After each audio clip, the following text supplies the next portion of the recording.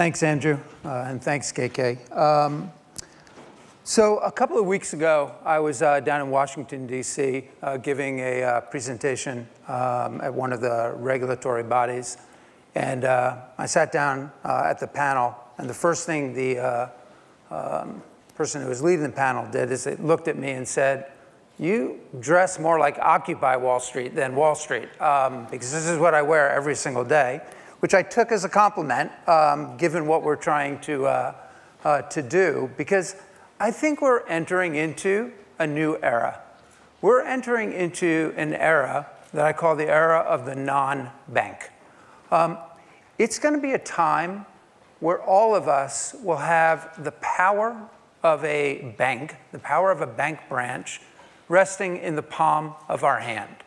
And it used to be, not that many years ago, that if you wanted to exchange money in any way, if you wanted to take money and then pay your bills, you went to a bank branch, you deposited your money, and then you wrote out a check. If you had a check and you wanted to deposit it, you went to a bank branch, and then maybe you could use a debit card to make purchases offline or online. But the intermediary was the bank. And the truth of the matter is, in a new model looking forward, it just doesn't have to be that way anymore. Bank branches are going to become obsolete because technology is going to replace them. Digital wallets are really morphing into full-service money management and movement tools. You can take a picture of a check with your cell phone and deposit it automatically. There are ways that you can take cash now, and I'll talk about this in a bit, and go to places that you already go to, give that person cash, and it's deposited immediately onto a digital platform. And then right from that digital platform, you can pay your bills. You can send money to somebody else. You can purchase things both online and offline without having to do things like credit checks or any of that kind of thing. So why does this matter?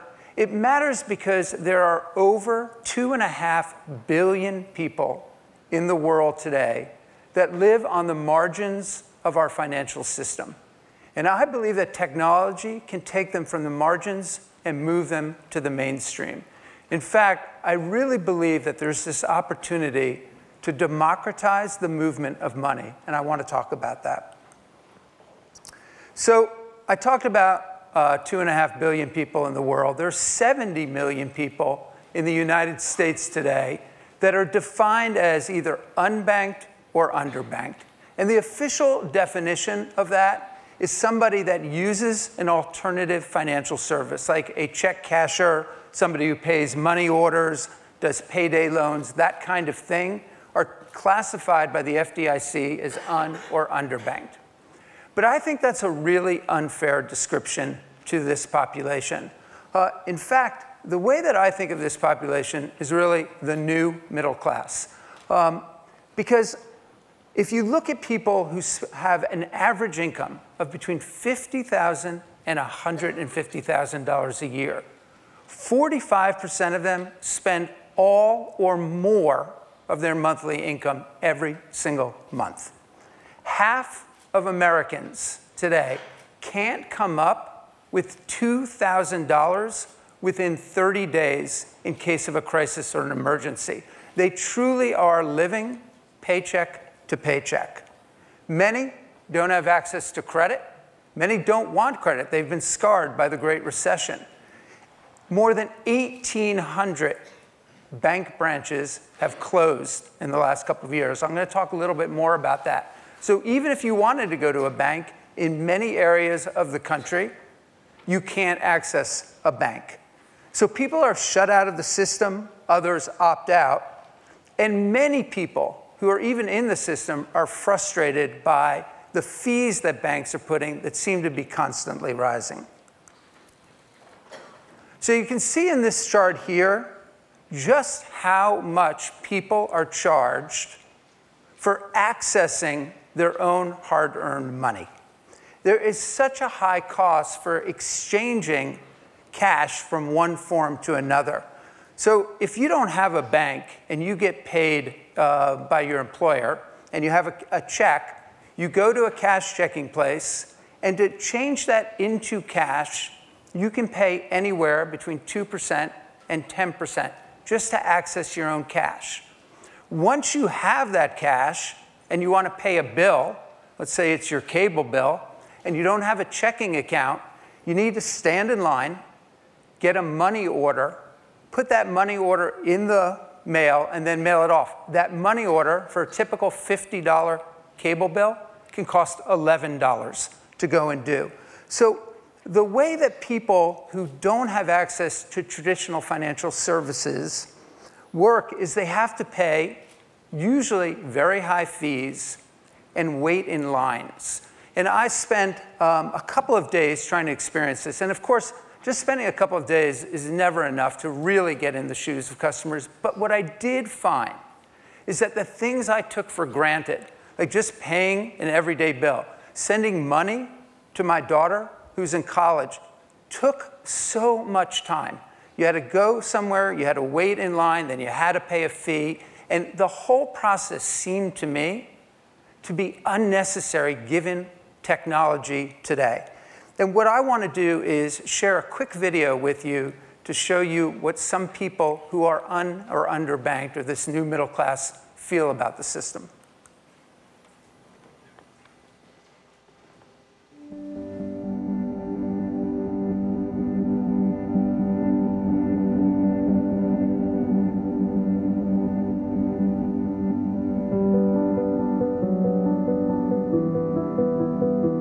So I got my degree in theater and I moved here about 2 years ago. Right now, I'm not in a position where I can pay back my student loans, and that's been scary. It's been almost 2 years since I have not had a bank account. Now I do construction, I try to get paid in cash.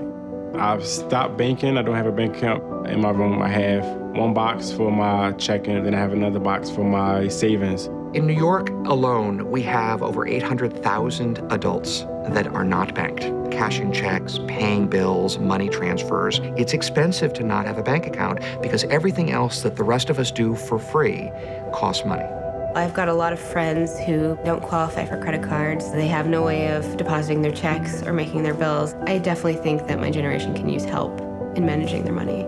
It's like a part-time job, arranging around not having a simple thing as a card. People don't realize how easy they have it. I have to find a middleman to help me with my system of living. People look at you and they go, what the heck is wrong with you? You don't have a bank account. You need to push past this question of, well, they don't have a lot of money, or they don't save money, or they don't really understand how banks work, because none of those things are true. I just want what everyone wants, in the traditional scheme of things. I want to be financially secure. I want to be in charge of my money, and I want to be debt-free. I spend money just like everybody else. I'm just not sliding plastic in now. I'm spending cash because that's the way I have to do it. Life is going to get crazier and crazier and busier and busier, and then my money is going to have more avenues to go through. There are times I wish I had that savings account. There are times I wish I could, go in and talk to somebody about retirement. When you talk about connecting to these populations and thinking about how many people are out there disconnected and yet spending money on financial services, I think the profit motive and the capitalist structure should work perfectly. Do we really want their business? Yes, you want their business. They just spent $19 million in the Bronx on check cashers. My hopes for the future is to find a system that will make having money a lot simpler. So if I could have anything, I would want to have an app on my phone that I could pay my bills online, direct deposit for other people's accounts, and put my checks into. I've got a lot of friends that would help. Financial empowerment is really the antidote, the key, the super vitamin to how it is we make smart, efficient investments in getting people on their feet in a more holistic financial way. Being able to have an account, to have access to the card, just slide that card in and take care of things, it would feel like a privilege. I would feel human again. I would feel like I've been saved. I think that's a powerful, moving, and for me, an inspiring video. Underserved customers want what all of us want. They want to easily access cash. They want to keep their money safe. They want to pay their everyday bills. They want to save for the future. And most importantly, they want to be treated with respect. And most people go, well, why would you go to some of these places? really, the people who go to these places, the population, are very thoughtful about what they're doing, about the services they use. They understand that they're paying high fees. And why are they doing that? Because there aren't better alternatives. So solving for financial inclusion is incredibly complex. There are more regulatory issues than you can possibly imagine around this.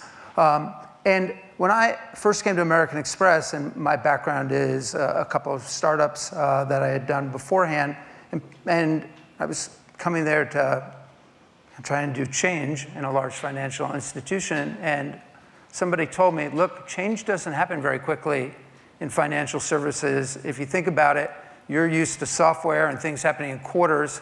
In financial services, they happen in sort of millennium. It's sort of 1,000-year blocks. Cash has been around forever.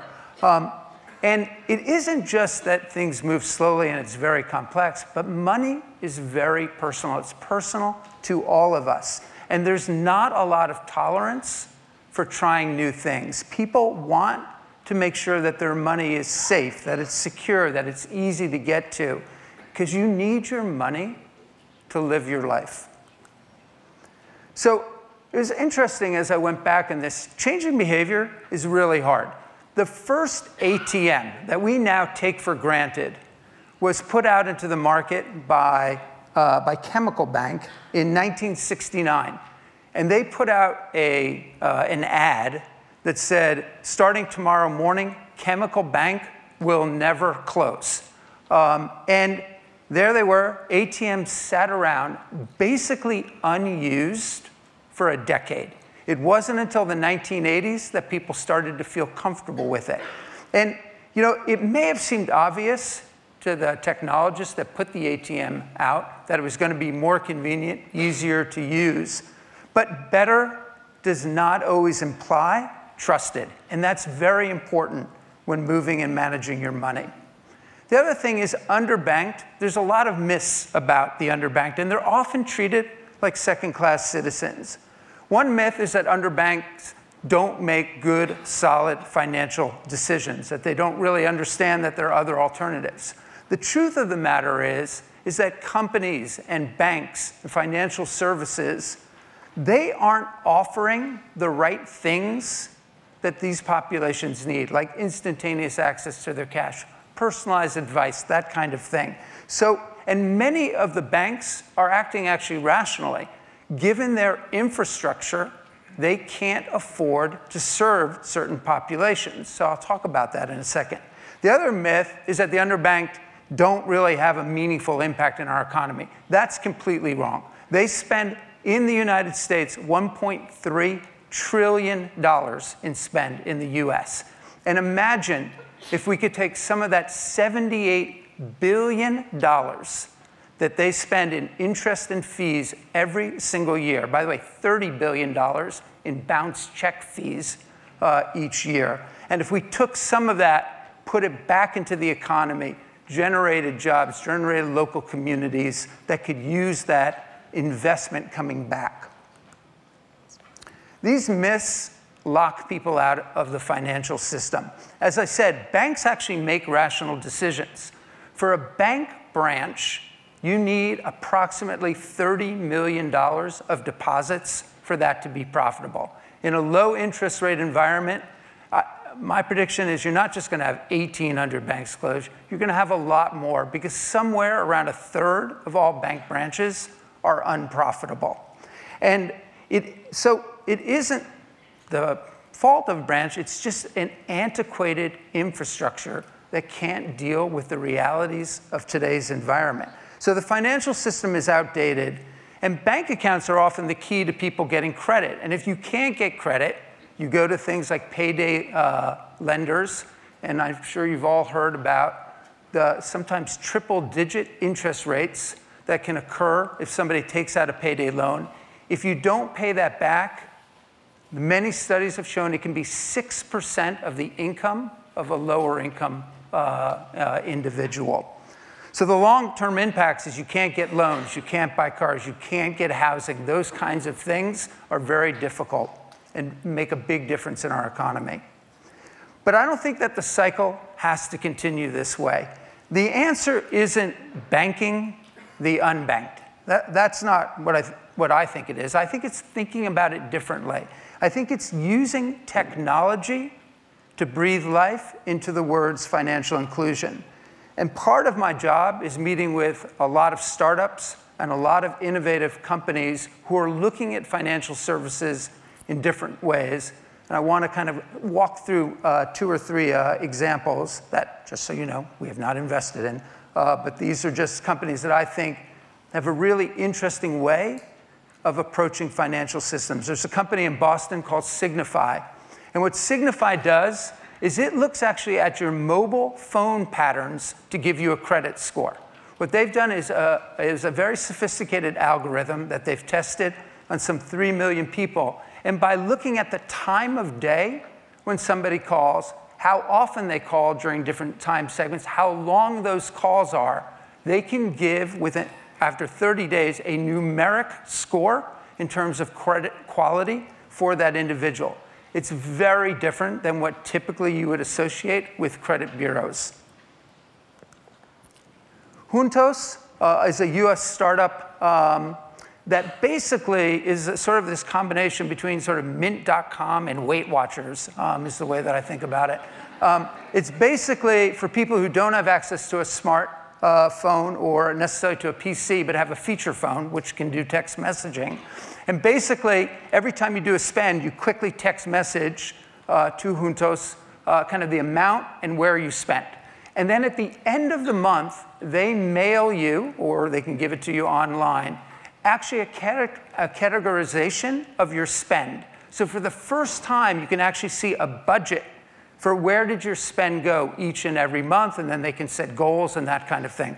Very interesting startup. And then one other example, in India, the post office outnumbers bank branches 17 to 1. And they're in most of the rural areas. And what basically the government has done is they've assigned bank correspondent status to post office so that people can go into the post office, give cash. That cash then is put onto a digital wallet. People can then pay bills or send money to somebody else in another town. Those other people can walk into the post office, kind of show that the money has been texted to them, and then withdraw cash straight from the post office. And by the way, there are similar models occurring here in the US.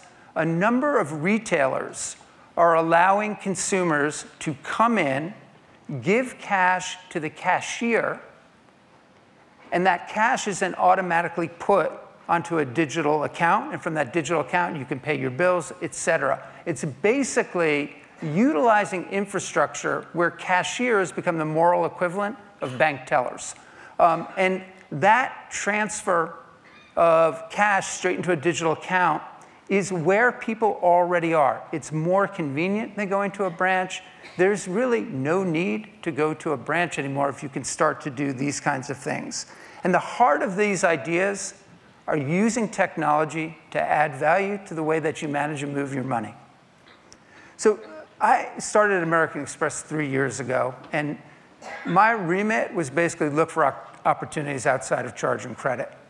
But what I didn't realize is, when I first started there, is that we actually could start to think about using technology to breathe life into financial inclusion. And what rapidly became, our vision was to explode the paradigm that it has to be expensive to be poor. I don't know if you've heard that, but it's true in many statements. Ironically, the less money you have, the more it costs you to manage and move it. And with technology, that just doesn't need to be the case anymore. Managing and moving your money should be a right and not a privilege. So there's no question that change is going to sweep through the financial industry. Financial industry is no different than other industries where technology has touched down. The technology is like this digital tornado. It touches down, it sort of sucks up traditional industry, spits it out, new business models arise. And the real question for all of us to wrestle with is how do we use technology to solve financial inclusion? Financial exclusion is a huge problem in our world. And there are so many problems in our world that seem to be intractable. But this one doesn't have to be. The real question is, how do we wrestle with the things that technology can do and can't do?